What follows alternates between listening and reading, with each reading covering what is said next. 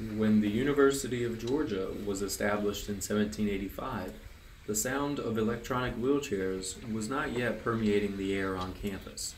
In 2018, however, times have changed. With a small percentage of students in wheelchairs, how does the university do with accommodations inside the classroom? The Disability Resource Center here is pretty good. The voice you just heard belongs to Tyler Head, a 22-year-old journalism student who uses a wheelchair to get around campus. I mean, they mainly focus on like accommodations like within the classroom, extra test time, making sure you have the right desk, and anything you need in the classroom. And they help kind of to a degree outside the classroom too. So everything with them is great. It seems that the Disability Resource Center is a big help.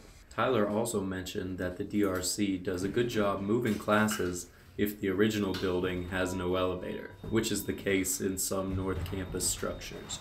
Any issues Tyler faces are usually found outside of the classroom. There are definitely things around campus that I would change if I had the opportunity to. There are definitely some uneven sidewalks throughout campus, several of them on the north part of campus, up around the arch and everything, and curb cuts in areas that are maybe not quite as convenient. Actually, to be specific, the light at Sanford, not in front of Grady, but at the other end. I believe that's where Jackson and what's that? Is this Baldwin before you go down the ridge?